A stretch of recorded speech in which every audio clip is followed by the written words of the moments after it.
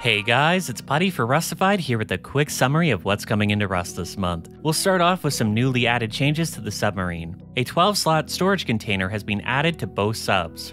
The storage container is located inside the two-person sub and on the outside of the solo sub. Both of these subs' armor has also been changed. Bullets will now do much more damage, so be cautious around players with fully automatic weapons. There's also been some changes to sonar. It will now only pick up submarines that have their engines on. And finally, there's also been some new limitations to the time you can spend underwater. Subs now have oxygen levels. When you are underwater, you will notice this new UI element start ticking down from 10 minutes every second you are submerged.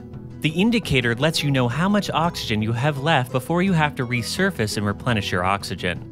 If you don't resurface in time, you will end up suffocating. The ability to attack in subs is also shifted.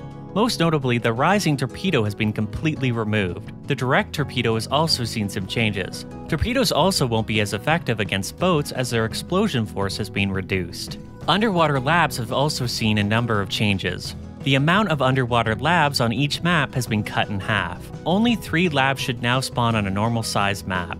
The team is also making puzzles a little more difficult by removing the spawn for the blue and red cards from the labs. You will also find now that NPCs will now specifically spawn by puzzle rooms. The team has also added in a new smaller moon pool. This smaller moon pool is perfect for people without a sub who are trying to access the labs a little more stealthily. Next up, crawling around in the wounded state has been nerfed. The health of a crawling player has been reduced by 75%, making it much easier to finish off downed players. Some other things you'll be noticing: players can now perform upper body gestures in water, the deployed cassette recorder will now have a decay, and numerous world models have been added to the game. Finally, this update is a little bit light, but that doesn't mean that the team isn't hard at work. The team is currently working on multiple other projects as of right now, like the new mission system in Rust. Details on this system are a little sparse as of now, but from what we have gathered, NPCs at monuments will be giving out in-game missions, and on completion, there will be a reward like items or even blueprints. But as for now, the system is still under development and things could change. This has been a summary of all the significant changes coming into Rust this month. I'm Putty and thanks for watching.